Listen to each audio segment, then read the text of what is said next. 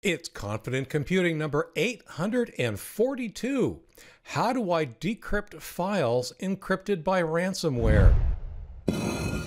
Hello everyone, and welcome to the first video summary of my weekly emailed newsletter, Confident Computing, for 2021. I hope the year is going well for you. If you're not getting Confident Computing in your email inbox, visit askleo.com/newsletter and sign up today.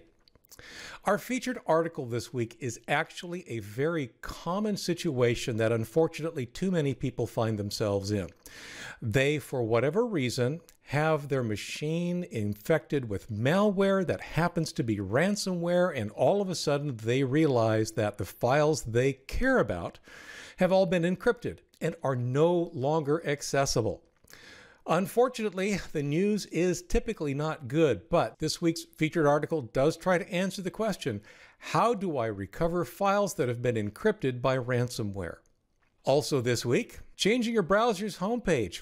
It's a simple thing. Not many people do it, it appears, and sometimes they get frustrated when it gets done for them without their permission. How do I change my browser's homepage covers the steps you need to take in Google Chrome, Microsoft Edge, and Mozilla Firefox. Cookies. No, not the edible kind, the browser kind. What are they? How do they work? And how do I delete them? Or should I? Much like many email providers, Microsoft will indeed close your email account if you don't log into it often enough. The good news is that logging into a number of different Microsoft services using that same email address is sufficient. In fact, logging into your PC with it as a Microsoft account should be fine. But if you've got an old Hotmail address lying around that you haven't checked into for a couple of years, you might want to check into it again. 2 years is, in fact, the time limit, and if that passes without you logging in, your account could be gone. And finally this week, I do take a quick look back at the most popular, most commented on articles and videos for 2020. I always find it an interesting insight into what was happening in technology that affected, well, real people, rather than what the press and the pundits might have you believe. The good news is that things are kind of returning to normal. In prior years, we might have had a theme like everybody being upset with Windows 10.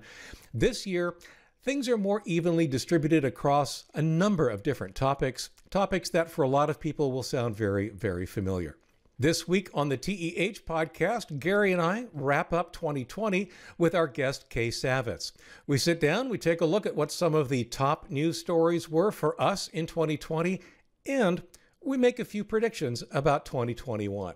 All that in TEH number 122. Again, welcome to 2021. We made it. I hope it is a good year for all of us. Certainly hope that it is better than 2020.